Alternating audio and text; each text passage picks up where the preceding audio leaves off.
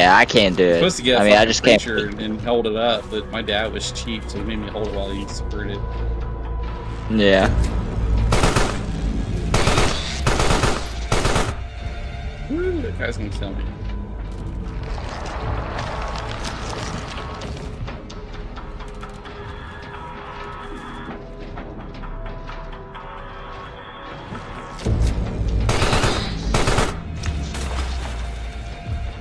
Most of the time, I usually never mess with the ceilings, though.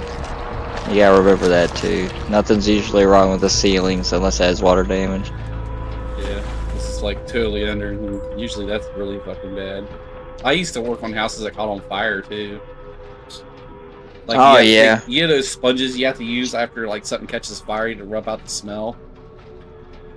Yeah, I know what you're talking about. I can't remember what it's called, but I only did it a couple of times. But I'd be sitting there up there in the rafters, like as we ripped the building down and stuff. We'd be all wiping down all the wood that didn't get burned or scorched or anything. Oh man, that was a pain in the ass. Get fucking splinters all over you.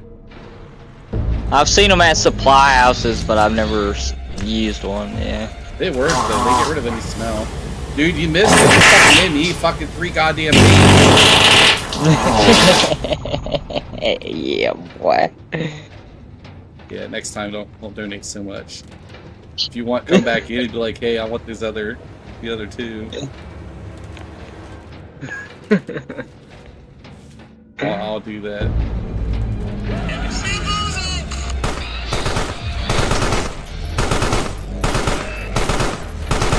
I mean,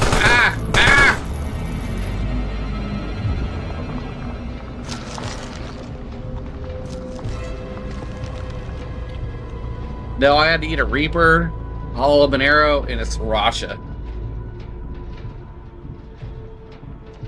God damn it. No, it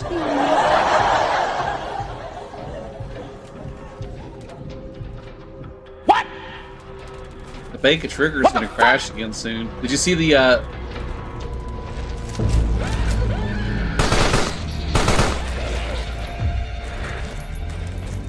I got you, bitch. I got you.